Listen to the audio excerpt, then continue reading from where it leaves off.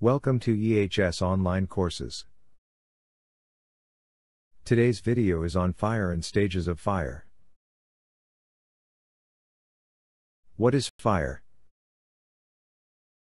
Fire is a process in which substances combine chemically with oxygen from the air and typically give out bright light, heat, and smoke. This process is also called as combustion or burning. Stages of fire.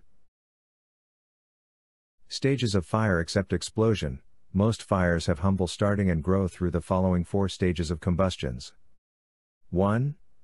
Incipient stage. At this stage, decomposition is occurring at the surface of the fuel due to the influence of some form of heat.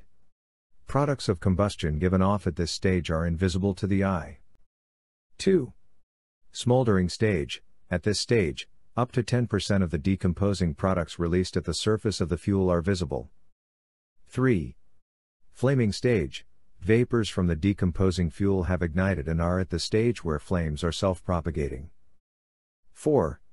Heat stage. At this stage the burning has progressed to the point where the fire is still small but generating sufficient heat to warm the air immediately around the fire, sending warm products of combustion upwards by convection. The techniques for fire control are 1. Starvation, cutting off the fuel supply. 2.